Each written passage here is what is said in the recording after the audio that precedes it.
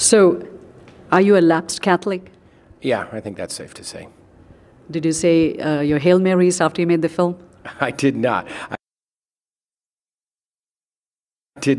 I can still say them on occasion. I still go to church with my family. A lot of my family members are Catholic, and I understand that and think it's quite wonderful.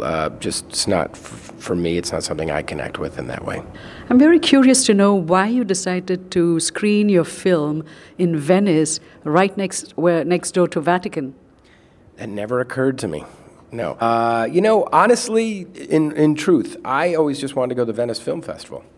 So this is true. I'd never been as a filmmaker, and it's one of the great festivals in the world. And took my wife. We had a lovely weekend in Venice. And then, and this is in all sincerity.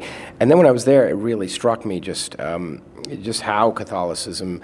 Obviously, it's a very Catholic country, Italy, arguably the most Catholic. But, maybe because of the transformation Ireland underwent with the Catholic Church, I thought maybe Italy had undergone a similar transformation, and that was not the case. So it was really a fascinating place to screen the movie and to kind of listen to Italians and how they connected with the movie and what they thought of it. It was just fascinating, and I think it was a great place to have the world premiere.